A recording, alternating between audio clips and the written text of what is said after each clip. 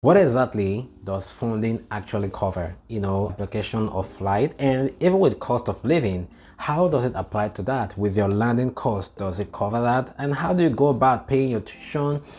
So these are some of the information that I will be discussing today. So if you want to know more information and get a full gist, make sure you watch this video till the very end.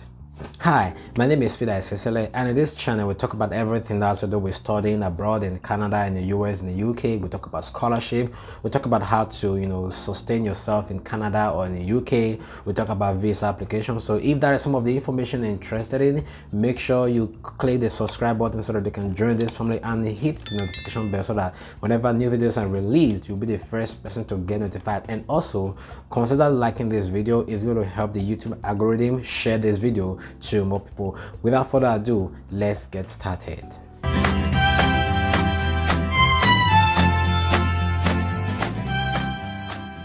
What exactly does funding actually cover? If I have full funding, then does that actually not cover automatically everything that has to do with my visa application? Well, not necessarily. You will have to apply for your visa yourself. Everything that has to do with the visa, what the school is just going to give to you is your admission letter. With the admission letter, if you have a scholarship, is going to now state that you have a scholarship. That way, your part of your proof of funds is already covered. But even though you have full funding, it is in the proof of fund aspect of it is also recommended to add something to in terms of proof of fund also to your scholarship. You might be wondering, why exactly do I need proof of fund have a secure scholarship? But I'm going to tell you. Okay, I'm going to tell you.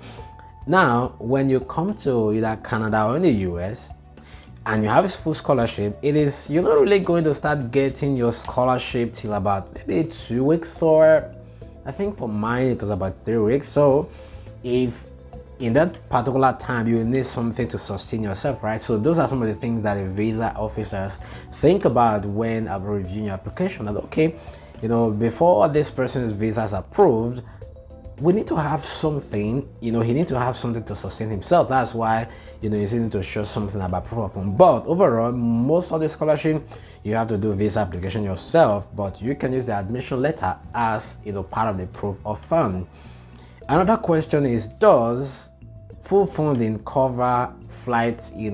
Maybe what do you think about enjoying yourself in first class, and you're thinking of maybe my scholarship will cover that. I wanted to think twice about that. The reason, because I'm so sorry to tell you, it doesn't cover it at all.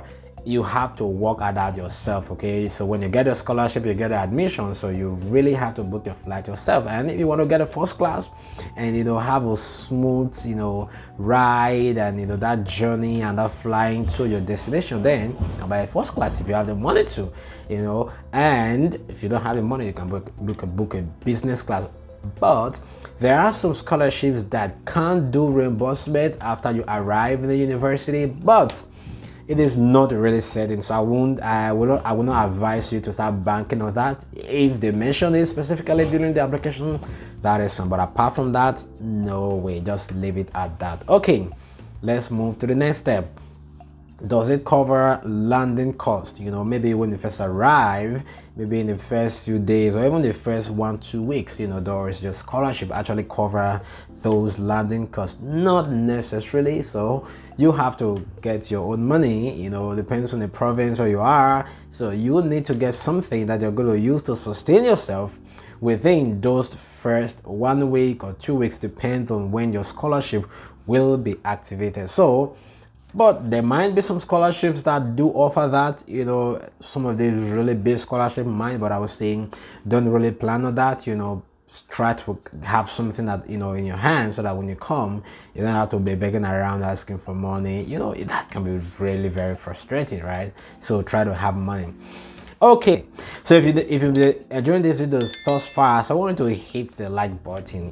It's really going to help the YouTube algorithm to recommend this video to other people. And if you've watched to this point, you haven't subscribed, please consider subscribing. It's really going to help the YouTube algorithm. Okay, let's talk about accommodation. Does the full funding also cover accommodation?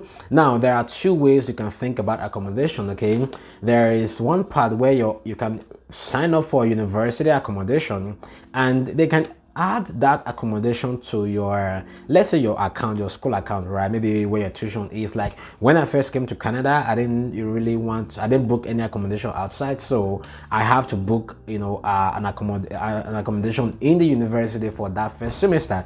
So I didn't have to pay anything.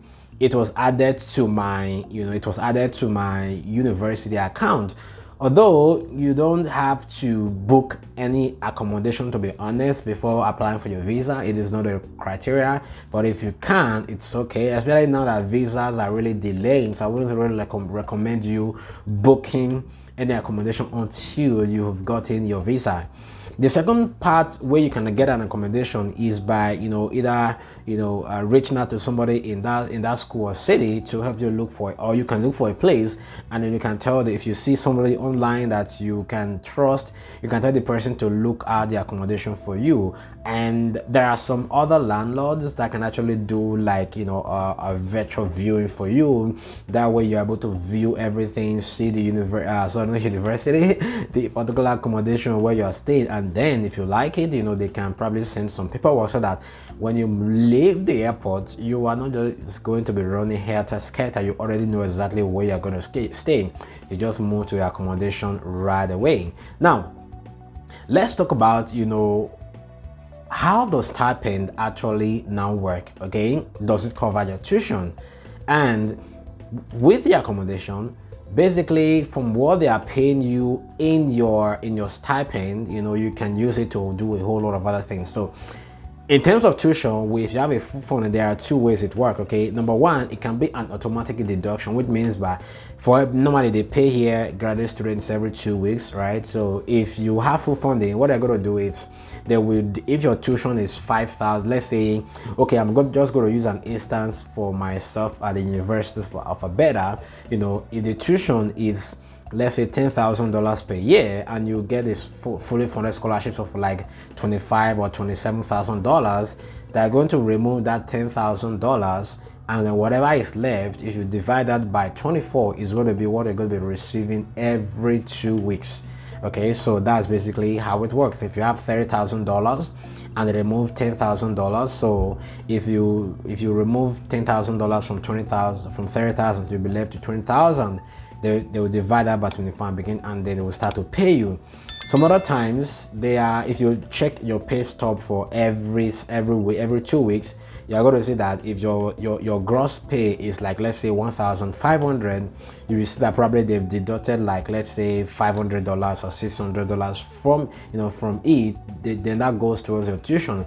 Whatever is left, the $800, $1,000, $700 is what they are now going to give to you as your stipend. Okay, so overall, your stipend actually means scholarship minus tuition, right? So whatever is left is what you are going to be getting as your stipend. And then there are some other part of tuition setup where they pay you all the whole scholarship, and then you are the one to now use part of the money to pay your tuition, right? For my first year of my PhD, the scholarship that I got, they were paying me a lot from it, and just deduct a little piece of it from tuition. Okay, whatever they deducted, I know when I calculated that for 4 months, it's really not going to be enough to sort out my tuition. So every week, once I get my paycheck, even though it is painful, but I just have to make sure I send something, $200, $300 towards my tuition. So that's why I started this video by saying that different universities have, and different schools actually have different funding policies. So you have to find out how it works in your department. Now, once they pay your stipend, if they've removed the tuition, whatever you do with your stipend is left for you. Okay, so accommodation is left for you. You can rent, if you decide to go rent an apartment that is a penthouse, a $5,000 apartment, no one really cares. If you decide to go for a $600, $500 accommodation, nobody cares. As far as you come to school and do your classes and research, that's basically what the professor is interested in. And then in terms of the cost of living, it's up to you. It's just up to you. So when they give you your stipend, so whatever you like, you just do with your stipend. If you want to go, spend all the whole money at once, it's left for you. And then in terms of maintaining yourself and other things, it's just left for you how you spend your stipend. They're not going to ask you.